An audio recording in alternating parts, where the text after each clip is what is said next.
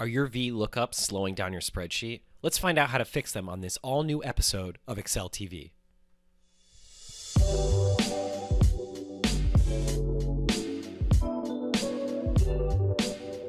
Hi everyone, Jordan Goldmeyer here with Excel TV, Microsoft Excel MVP, and author of Dashboards for Excel and Advanced Excel Essentials.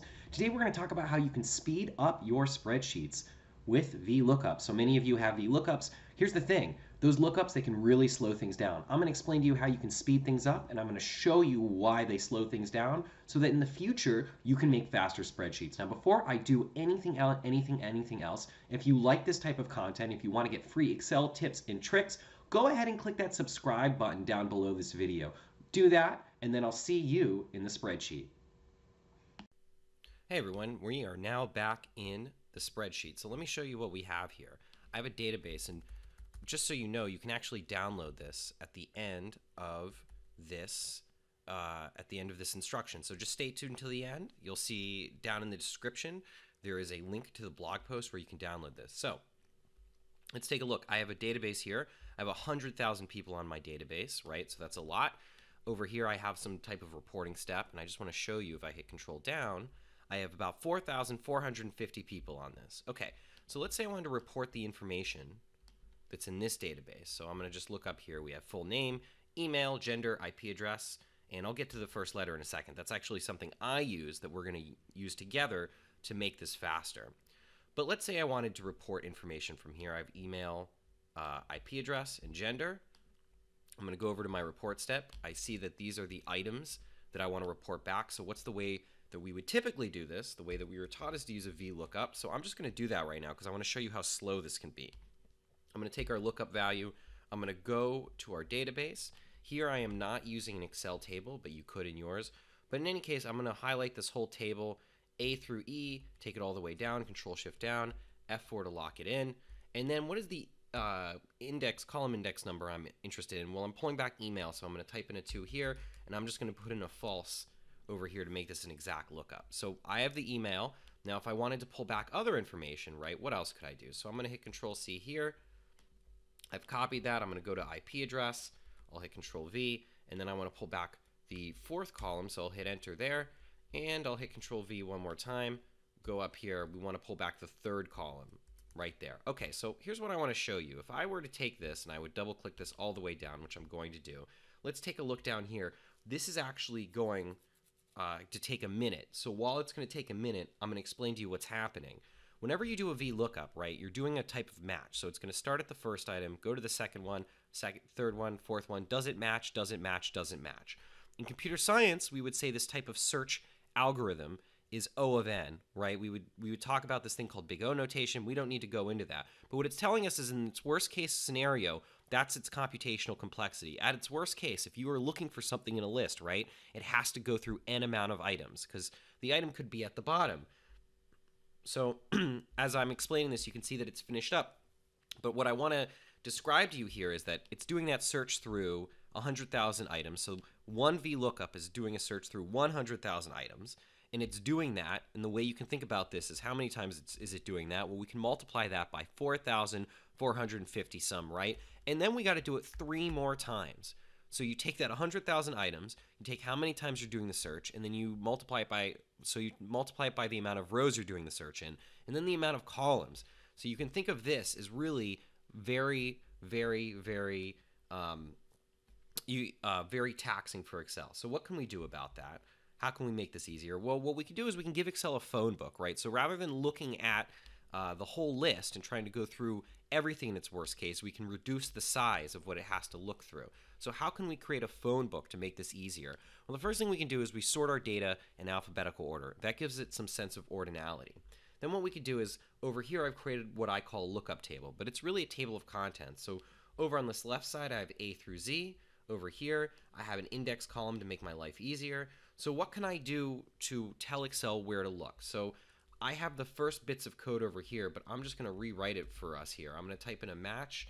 What's our lookup value? Well, I'm going to look up the letter A, and I'm going to do it in this first letter column. So before I go on to that, let me just show you how I did this here. So to get the first letter of every item, I typed in left, I selected the text. I put in a 1 in the number of characters. You see that pulls out every item. I'm going to go ahead and hit escape on this because as I hit enter, you can see it's taking a while to crank along, and that's because we still have this VLOOKUP here that's taxing our spreadsheet. So I'm going to get rid of that.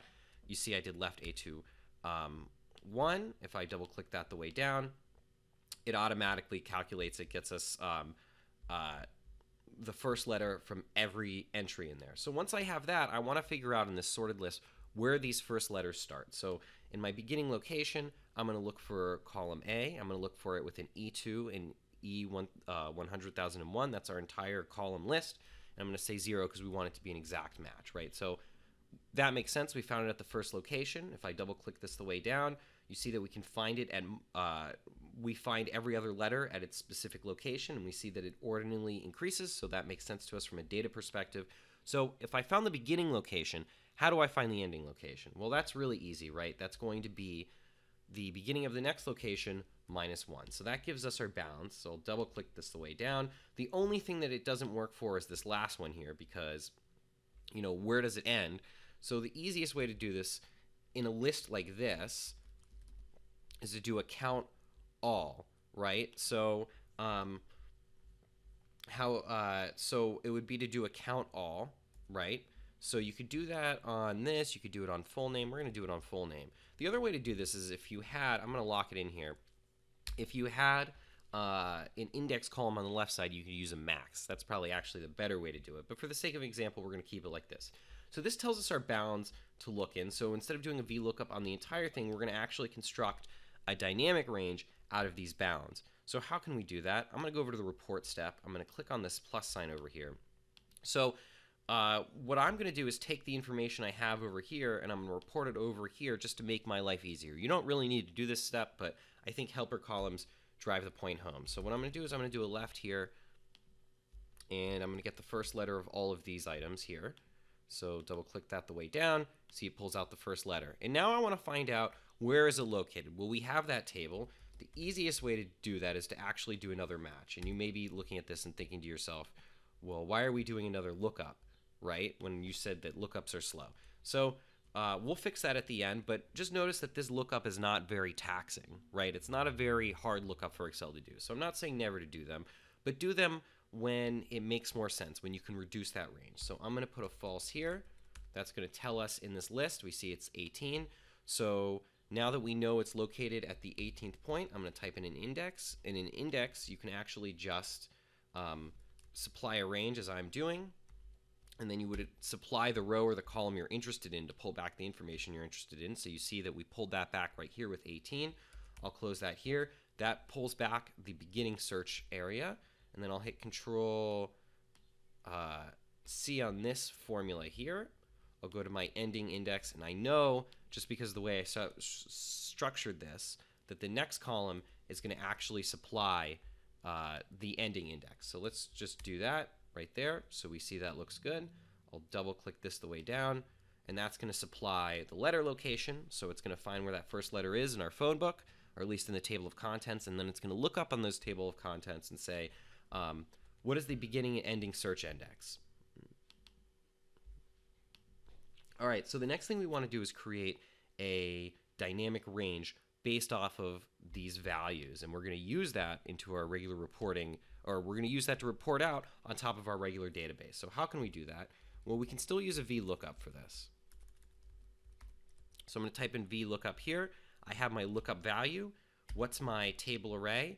Well, typically what I would do is I would select the whole thing, but in this case what I'm going to do is actually create a dynamic range from scratch. So how do I do that? Well, instead of typing in the whole range here, I'm going to type in index. I'm going to go to the database, and I'm going to select this first column here like that. So I'll hit F4 to lock it in. And then for my row number, what I'm interested in is I'm going to use this right here. This is my beginning search index, right? And then check this out. I'm going to hit colon right here. Maybe you've never seen this before. And I'm going to type in another index. And I know that my database is going to end at D or E. It just depends on what you want to do. I have my first letter in column E, but maybe because naturally where my database ends, I should put a D in here. So I'm going to just do a D in this case. So here's how we're going to do this. D2, I'll hit Control Shift down, hit F4 to lock it in. and hit comma. And then the next item I'm interested in is this H2 over here. So here's what's going to happen. At the beginning search index in column A, it's going to pull that out. And the cool thing about index is it doesn't just pull out a value. In Excel's brain, it thinks of it as a cell. So wherever that's located, it's actually going to think of that as the cell address. And then it has this colon here, and it's going to do the same thing with the other one. So that's going to create what we would call a dynamic range. So I'll close that up. And then email was in column 2, so I'll put a 2 here, and then I'll type in a false. And I'll hit enter, and you see it works perfectly, right? Now, here's the thing. Before we were doing one call here, one call there, one call there. So again, we want to reduce the amount of calls that we're making across columns. So the way to do that is to make this into an array formula. So I'll delete that 2 in there. I'm going to do a curly bracket. We'll go 2 because that's the email. The next thing we want to pull back is IP address. That's in column 4. And finally, the last thing we want to pull back is gender. That's in column 3. I'll close that like that. I'll hold shift and select the amount of cells, the amount of information I want to return.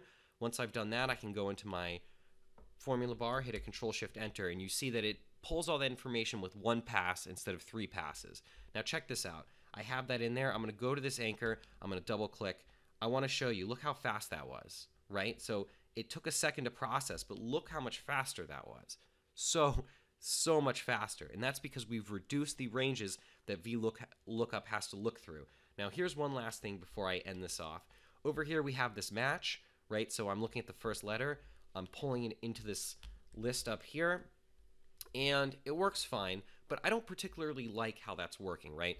So we're still running a match, right? If it's Z, it still has to go all the way down to the bottom of the list. So I want you to think, if you want to make things faster, how do I reduce that search instruction? How do I turn it, let's say, into 1 call? Well, we can do that in this case, right? Because even though we have this match here, there's also this Excel function called code, right? So if I select R here and I put in code, that's 82. That's actually its ASCII value, right? That's its ASCII value within the back-end computer, within all these frameworks to understand how these letters are represented as numbers, right? So that's interesting to us because that means that the letters themselves have an inherent ordinality. So if I were just to put in an A here like that, right, we see it starts at 65.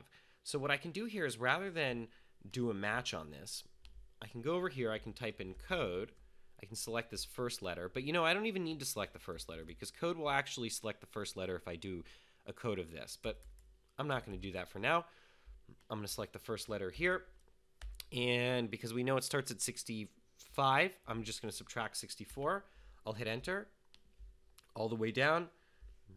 Now we're not running a match type search. We're actually just finding out exactly what the number is and then using that number to do the lookup. And if I go over here, you see I have this index column. Look how it starts. Code H2, code of A minus 64. That created this inherent pattern of 1 through 26. So that's a way to take your spreadsheet and to make it even faster. Now you may be looking at this and say, I could go even faster than this. And you're right. If you do a formulaic solution, the faster way to do this would be to replace those indexes, or excuse me, those VLOOKUPs with an index match, because some Excel experts have done tests on this, and index match is faster than VLOOKUP. But to get you to the 80% point, to a point where your spreadsheet is just manageable, well, we are here, right? So this is the formulaic way to do it.